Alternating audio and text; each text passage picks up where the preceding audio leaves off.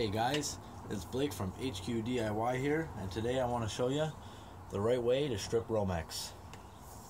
Now we're going to be looking at 14-2 wire today, but it'll work the same as 12-2 or any 2 conductor plus ground wire. I want to show you the first way that I was taught.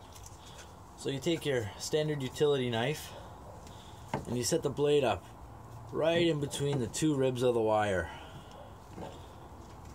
Poke your blade through and run it all the way down the jacket, and you should be able to pull these 2 sleeves back, and you can either cut the jacket off with your knife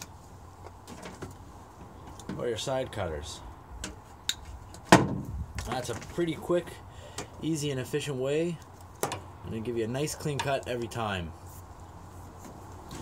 Now I used that method for a long time until I picked up this set of Klein pliers here. These are residential Romex strippers, and you'll see they've got grooves set up for 14-2 and 12-2, plus individual conductors here on the end for 12 and 14 gauge. Now you just take these pliers and you put the 14-2 inside the designated groove and just close them. It'll put a nice score on the wire there. You'll see nice and clean, and you can either use your hands or the pliers to pull it off. The jacket should come off nice and quick like that. Then you can use the individual conductor strippers at the end. Strip all your conductors at once. That seems to be one of the fastest methods that I've come across. Other couple methods that I like, again, going back to the utility knife,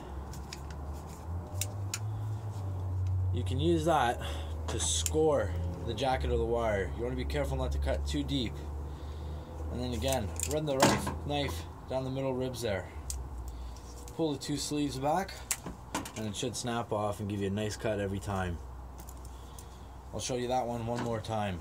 Again, you just score the outer jacket here. Don't want to cut too deep and damage the conductors.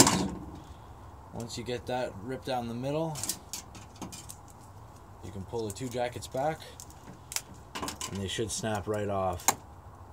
That one turns out a little bit nicer than the last one.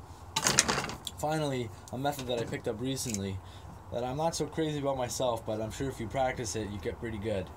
Take the wire and set it up between the blade and your thumb, and just pull the blade back on that wire. Get a nice opening there. Pull your 2 conductors out, and again, you can either use your knife or your side cutters to cut that little end piece off, and that gives you a fairly clean cut. Still, I think the best option you have is these residential strippers.